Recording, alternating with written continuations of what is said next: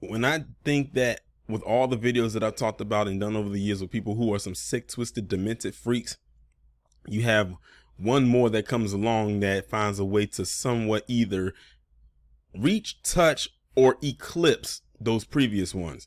So this person that you see in this picture, his name is Christopher Lambros. And this guy is a nurse, or was a nurse, I should say, at St. Mary's Hospital in Grand Junction, Colorado.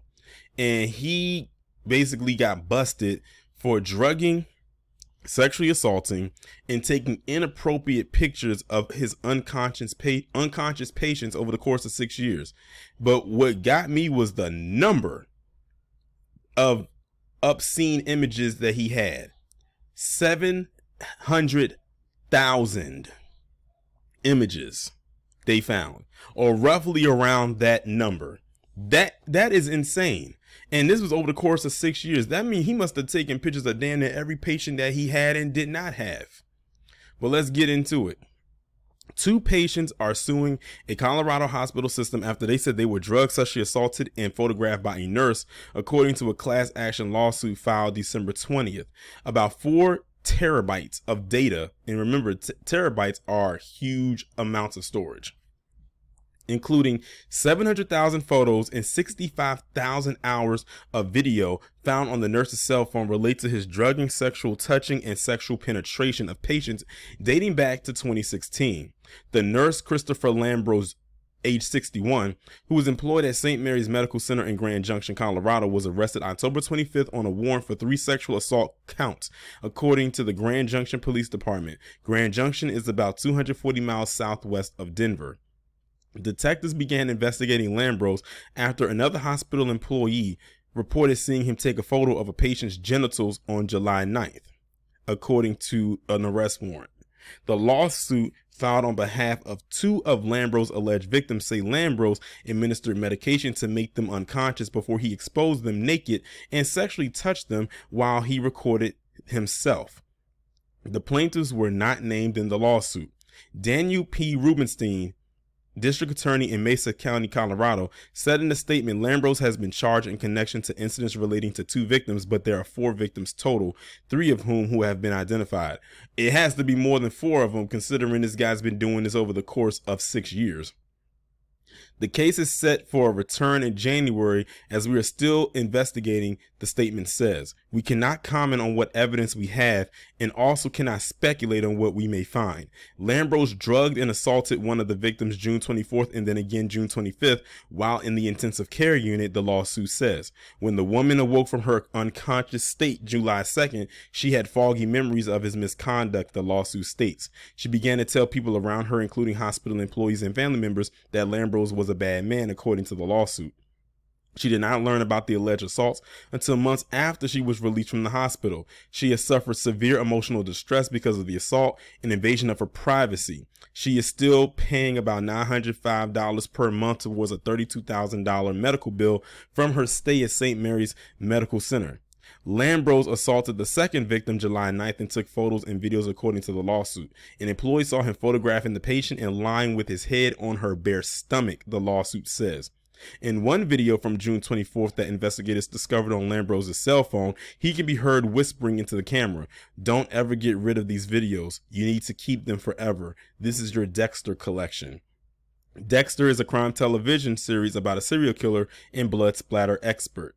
The hospital system's negligence contributed to Lambros' ability to drug and sexually assault patients while employed at St. Mary's Medical Center, the lawsuit says. The lawsuit says hospital staff should have been aware of Lambros' use of sedative medication, which he was not authorized to administer to patients, and other employees should have noticed indications of sexual assault on the patient's bodies, including bleeding, bruising, and redness. Additionally, the hospital should have noticed his actions on surveillance cameras placed in patient rooms, the lawsuit says. The sheer volume of data collected by Lambros shows that he engaged in sexual misconduct and invasions of privacy related to his patients on a regular basis. Given the frequency at which Lambros engaged in these acts, his conduct was or should have been apparent to defendants at St. Mary's, SCL Health, and Intermountain. St. Mary's is a subsidiary of SCL Health and Intermountain Healthcare, which merged in April, according to the lawsuit. In a statement, SCL Mountain Intermountain Healthcare said that it placed Lambros on administrative leave after allegations against him were reported. He was fired from St. Mary's Medical Center after his arrest. What this former nurse is accused of is reprehensible and goes against everything we believe and value at St. Mary's Medical Center. Brian Johnson, president of St. Mary's Medical Center, said in a statement, "Patients put their trust in us and should feel safe in our care. We are working closely with law enforcement to protect our patients from those who intend to cause harm." The healthcare system said it was contacting known victims directly and had a call center set up for patients with questions or concerns. Lambros alleged victims suffered losses including medical expenses, lost wages, mental anguish, and emotional distress. The plaintiffs are seeking damages in an amount yet to be determined, including pre and post judgment interest and attorney's fees.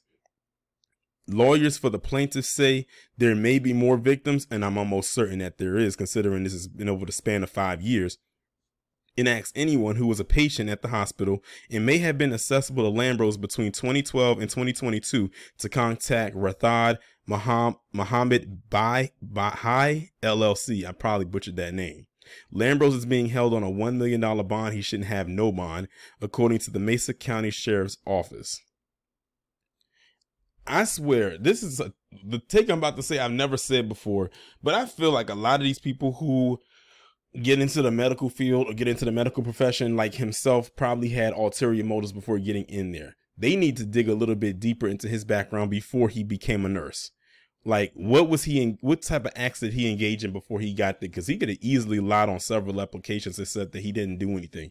I have a feeling that this guy has been engaging in all types of weird behavior before he became a nurse. It's just that when he had a nurse, now it was much easier for him to get into the dealings in what he was doing, and he was around medical equipment or medication and prescription drugs that he could use at his disposal to his own advantage. This guy looks like a sicko. Like, think about it. They said this guy has 700,000 images, obscene images on his computer and over 65,000 hours of video. And they said they found terabytes. Like I said, terabytes is bigger than a gigabyte. Like, terabytes is like the biggest one that you can use, and you can store like you can store like thousands of gigs on a terabyte, on 1 terabyte. So imagine how large that has to be. And I know those investigators are probably pissed because they got to go through all 700,000 of those images. And they got to go through all 65,000 hours of those videos, as uncomfortable as that would be. That's why I possibly couldn't be an investigator, because you got to have the good mental fortitude to actually have to go through something like that and register everything that you're watching and hearing. And then on top of that, should this go to trial, and it most definitely should, then you got to relive all of that over again for the sake of the trial. This guy is absolutely sick. And he had no place being in the medical field or working at any type of hospital or just around people.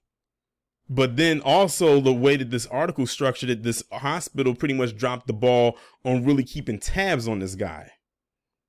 I mean, the fact that this has been going on for the span of 6 years and no one suspected anything or saw any type of weird behavior, either this guy's a good actor and was able to hide it well, or some people there turned a blind eye and probably knew what he was doing, but didn't say anything. So if I was the investigators, I would be shaking down the people that's been working with him from the time he started to the time he got caught.